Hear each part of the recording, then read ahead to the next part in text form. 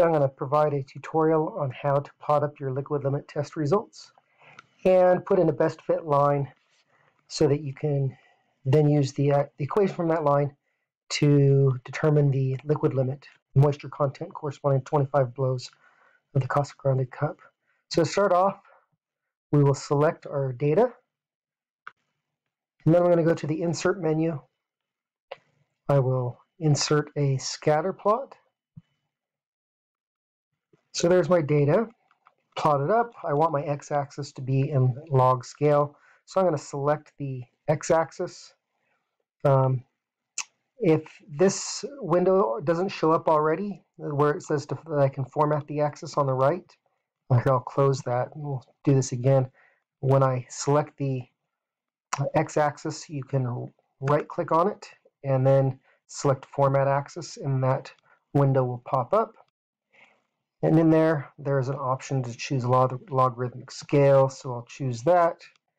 All my data is between 10 and 100 blows, and so I'm going to change the bounds to have a minimum of 10 and a maximum of 100. And then I'm just going to continue formatting the chart for a minute. On the x-axis, I don't like the numbers after the decimal point. There's no value to seeing those, in my opinion, so I'm going to change the number to general, like sort of the decimal points. I also don't think I need to plot all the way from 0 to 45, and so I'm just going to plot from 25 to 45. I would like my major unit to be 5 still, so I'll make sure that's 5.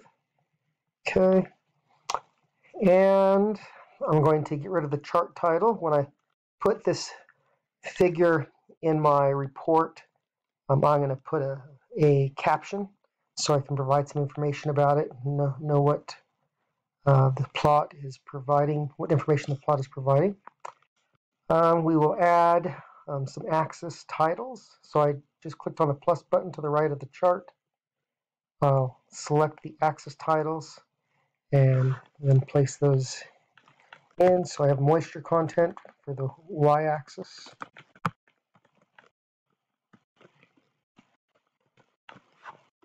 And we have number of blows on the horizontal axis.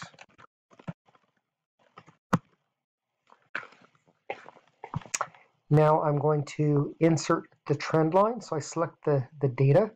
I will right click, and one of the options is to add a trend line. So I'll do that. And then I want to use a logarithmic trend line. And then I have options to display the equation on the chart as well as the r-squared value. The r-squared value tells you how good of a fit the line is to the data. If the value were 1, that would indicate a perfect fit. The smaller the r-squared value is, the line doesn't fit the data as well. So we have my equation now. And I can use this equation. I can insert 25 where we see x, and that will then give me the moisture content corresponding to 25 blows, which is then my liquid limit. If I want to improve how this chart looks with this trend line, I could replace that x. I could edit it, put n, because that's really what we want to put in there, and 25 for the number of blows. Say that's what our moisture content is equal to, negative 12.54 times the natural log of n plus 76.978. So now I can use that equation. One other thing I'll do here is I just selected the chart. I'm going to right click. I'm going to format the chart area. I don't like to have the border around the chart, just a preference that I have. So that's gone. So when I copy and paste this into my Word document, now I don't have a line around it. You can continue to edit the chart to improve the quality of how it looks, but I think this is sufficient for what we need to do for the lab.